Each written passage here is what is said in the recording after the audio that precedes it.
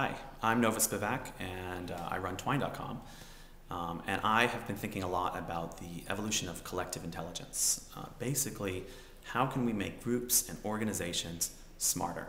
Can we give them a new kind of system that functions kind of like a self does for our minds, or our brains? Can we create something like a self for a group or organization that catalyzes a higher form of coordination, creativity, innovation, understanding of the world around it, and enables a group to become more productive and effective in the world? So I've been thinking a lot about this, both on a technical level as well as even on a spiritual level.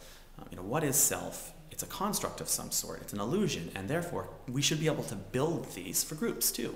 There's nothing specific about humans or any form of animal that enables us to have a self and machines not to have a self. So let's make selves for groups. If we can make selves better selves for groups, groups can actually become more intelligent.